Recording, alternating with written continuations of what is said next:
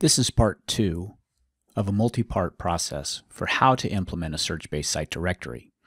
In this segment, we're going to create a custom list from the custom content type that we created in the last segment. So if you haven't seen that part, check it out. What we have now is our custom content type has been syndicated to our site collections. So now we're going to create a custom list, and we're going to base that custom list on our content type.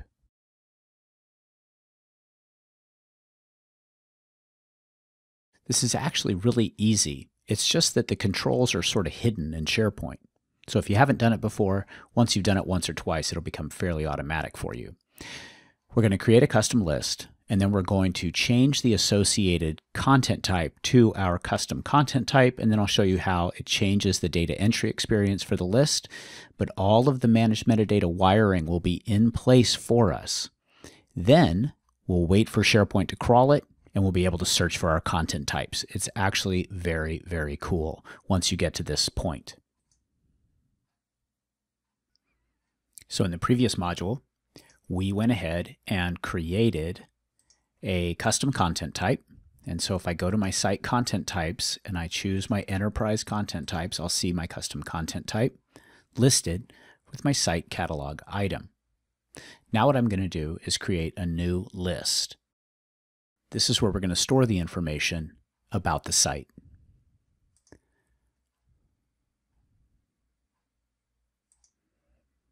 Choose New App, and from here I'm going to choose Custom List. And this is going to be our site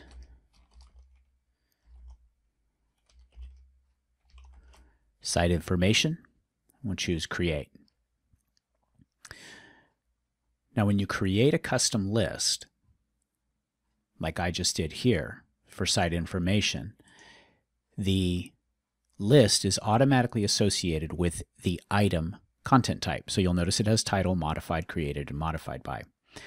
I don't want that item. I want to change it to use my custom item. So I go into Advanced Settings and I tell SharePoint, hey, allow me to manage the content types on this list. So now if I come down and choose OK, it's going to show me a new section called Content Types, and this is where I see the item content type. I should also point out that when you go to the site information list and you choose to add a new one, it's going to add a standard SharePoint list item, which is just title and the option for attachments. We don't want that. We want our content type. If you're in classic SharePoint mode, the user interface is similar in that when I go to the Items tab and I choose New Item, it shows me just the item for the list. So we're going to fix all of that very simply by going back into List Settings. And down here under Content Types, I'm going to add from existing site content types. And since our content type is syndicated to this list, I can come up here, choose Enterprise Content Types, find my site catalog item, choose OK. And now I have two items, two content types associated with this list. Of course, this isn't ideal, but I want to show you step by step what's going on. Now if I go to the Items tab, I'll see Site Catalog Item and Item. So let's remove the item from this list. So we go back to List Settings, we choose the item, and we choose Delete this content type. Now we are deleting this content type from the associated list. We're not deleting the site content type. So now under Site Information, I have just the site catalog item. So let's do one last little fix up here. Let's just put a space into our list name.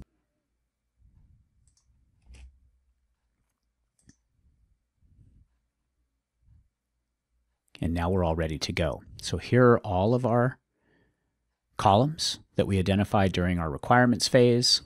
And so I can go back to site information now, and I can enter a new item. If I go to the Items menu, as I showed you before, it just has Site Catalog Item. And so the title of this site, this one happens to be the Search Demo Site.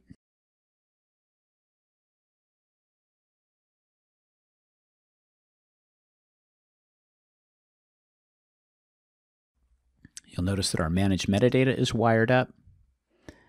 So in this case, we're going to choose charity because I'm doing this demo for free. We need a site logo and a link to the site. Now in this case, the link to the site is simply going to be the link to the home page of the site. So we could simply choose the URL to this site, and that would be satisfactory. The reason I use this particular field is because I like to have an option for how my users get to or what they see in a preview. But like I said, you'll see that in a later demo. Confidential? Nope, this isn't confidential. In fact, our security level is low. And our site classification is demonstration. So our content type is working, but let's come back and address this site logo idea. So I'm going to save this item. And what I wanted to have in my site information list or in my site classification is I wanted each site to be able to have their own logo and not necessarily just use this default SharePoint logo. So in this case, what I'm going to do is go back to Site Contents.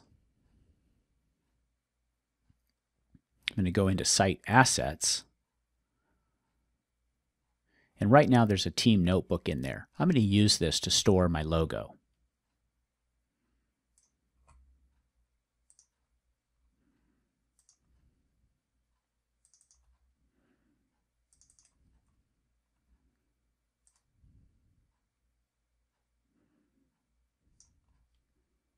For fun, we'll just go ahead and use a red icon.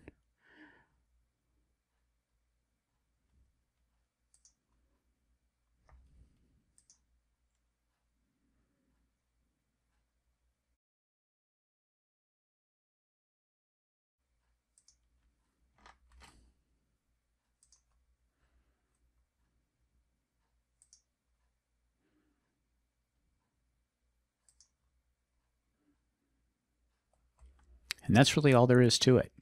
Now that I have the information in the site information list, we just have to wait for SharePoint to crawl it.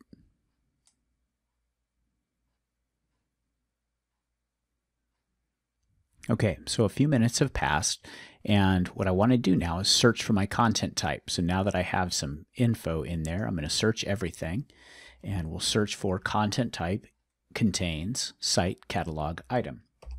And what I'm hoping to see is my search demo site item. Now, this is just the beginning, but you'll notice that it did find our search demo site item from that list. And that's what we were searching for. That's what we wanted to be able to find. Now that we've got the content type detected, we're off to the races and we can get on with the rest of our project.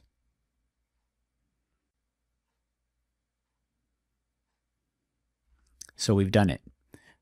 The first step was to create the custom content type and syndicate it to our site collections. The second step is to create the custom list based on that content type. The next step is to start building out the search experience, because now that we're finding that content, we can start building out the search experience using managed properties, a custom vertical, result sources, and result types. This is where it starts to get fun.